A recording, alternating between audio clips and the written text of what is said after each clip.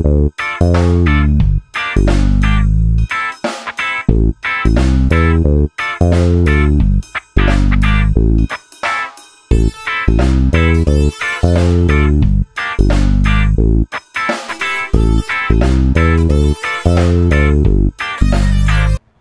guys, so here we are with my Cannondale CAAD10 frame that's broken. You could look at the chainstay right down here.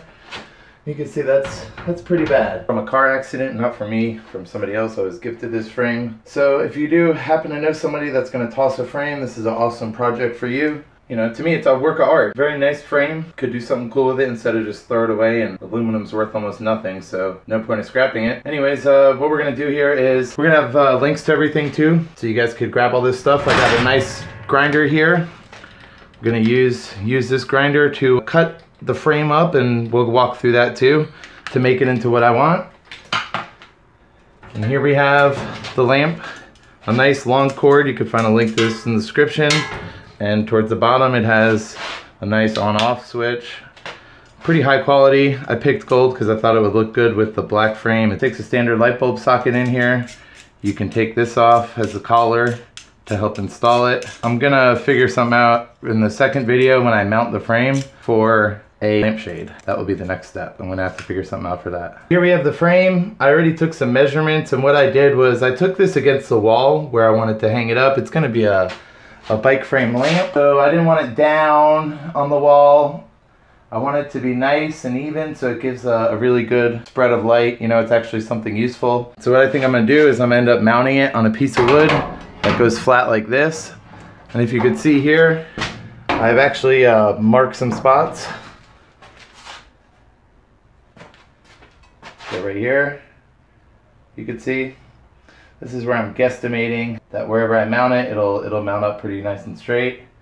So what we'll do is we'll just start cutting it all up and get to work, and you'll get a better idea of what I'm gonna do here. Okay, so here's the frame. And as you can see, I have some markings here, all the way around. I'm gonna run this cord through the frame, through the down tube, and my goal is to try to have it come through here in the bottom of the head tube, and then use this collar here to tighten it in. As you can see, it fits real well. And what I'm going to use to fish that through, so I have this old brake cable, and I'm just going to use that. I'm just going to basically fish it through. I'm going to hook it through the electrical socket hole here, run the cable through like this. And then I could just use that to just pull, fish it through, and it will come through no problem. But the problem is, it's really going to be hard to show. I can open this up now because I'm going to actually have to cut a little access port here to pull the plug out. The plug is actually kind of small, and it can't come through the hole because I'm going to try to show it on the camera here. You can see how small that hole is right there. It's not, there's no way that plug's gonna fit through there. And I already have a spot marked here. What I'm gonna do is try to small window cut and leave this spot down here so I could just peel it back. And then I'm gonna drill a big hole there first because I want that to be where the actual cord will come through. So if I push that back, it'll look nice and clean, and then you won't be able to see the cord or a big window in the frame. So that, and here's a little better close-up of where I'm gonna cut these stays, and a better angle, or a better picture of the angle there. And what I would recommend is, if you have this kind of project, I would just stick it up against the corner of a wall in a hallway or something, and try to find, when you hold it up, about how it's gonna look.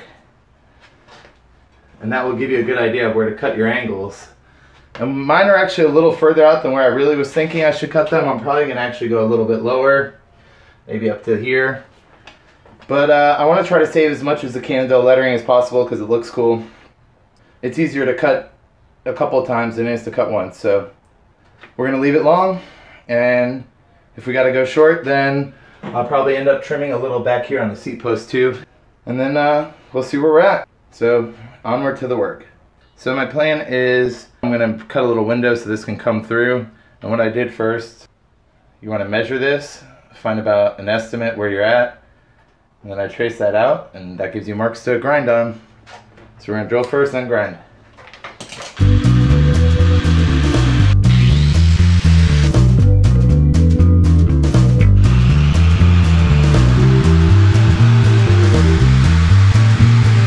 There you go, you can see we got a nice big hole there.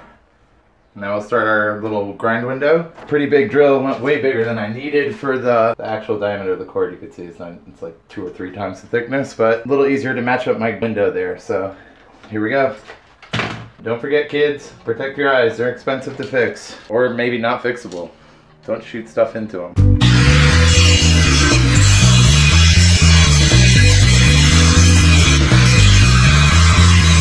Oh, it's not going to be a window, it's just going to be a hole then, no problem. We'll just do that.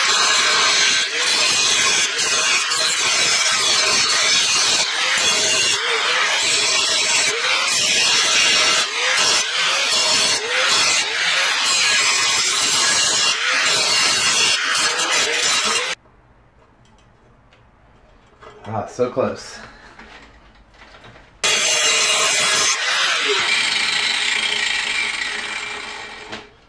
Oh, there you go. You could probably just stick, if you wanted to, you could stick to the window idea if you have a Dremel. My grinding wheel is just too thick. My plan is to cover up these bearing holes with something black, make it look a little cooler, hide the cord as well. Alright, so now we're going to run this through the frame and see how it looks, see how good we're doing on our length and everything. Get your cable through there if you haven't already. So what you want to do is you want to take your cable, give it a nice bend. There you go. You hook it through. Just feed it in.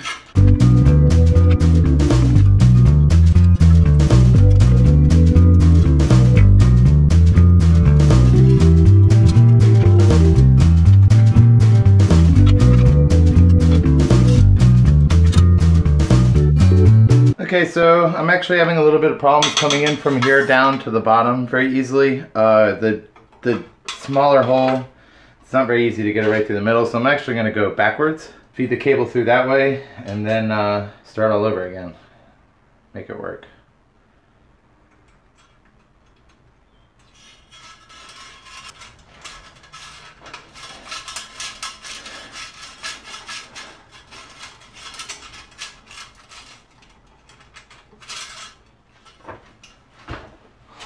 We got it through on this side, and you can see we got the cable through on the other side.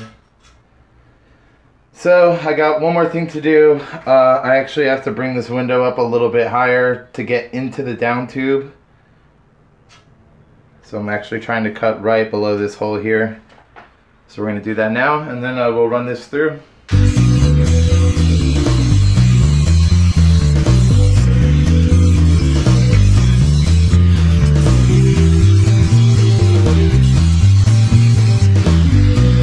Tie it pretty tight because you see it's going to try to come loose. Oh, there we go. That ain't coming out. We'll pull this through.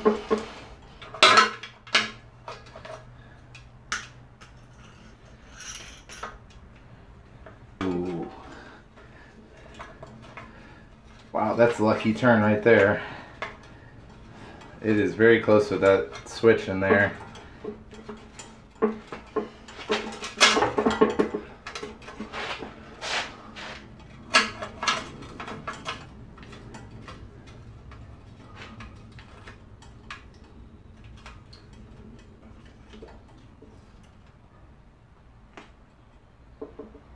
Wow, that's so incredibly close.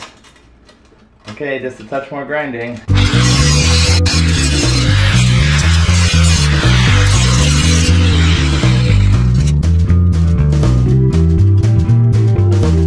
There we go.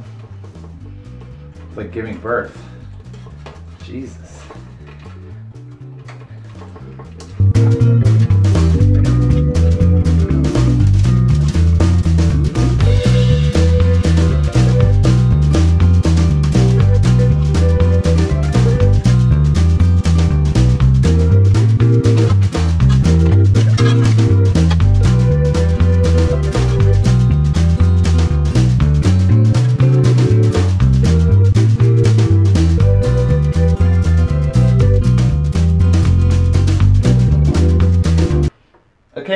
cord is mounted, we need to cut the back off.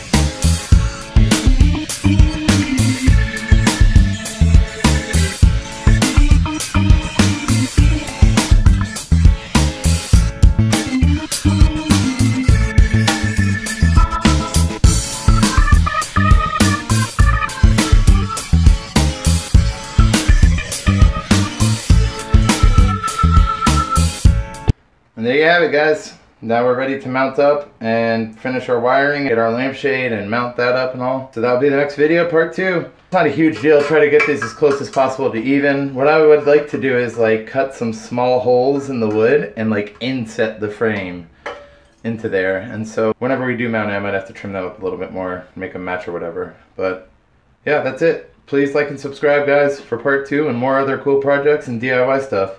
It really helps my channel grow. Thanks a lot. Bye.